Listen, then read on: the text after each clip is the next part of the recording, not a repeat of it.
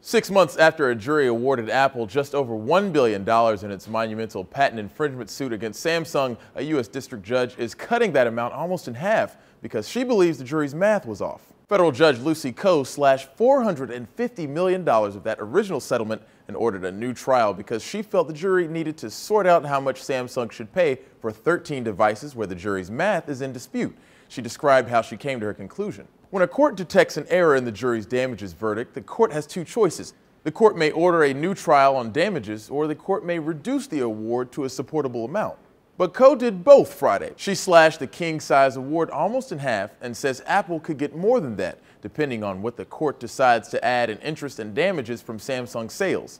As for the new trial, Koh says it will determine how much, if any, of the more than $400 million up in the air actually should be given back. A writer for the Wall Street Journal calls this move a setback for Apple, which has locked horns with Samsung in courtrooms around the world for nearly 2 years. The case stems from Apple's claim that Samsung infringed both its iPhone and iPad product patents. Apple says Samsung got its ideas for the Galaxy smartphone and their tablet from those two devices. The BBC points out the two have court cases in 8 other countries as they battle for the smartphone market crown.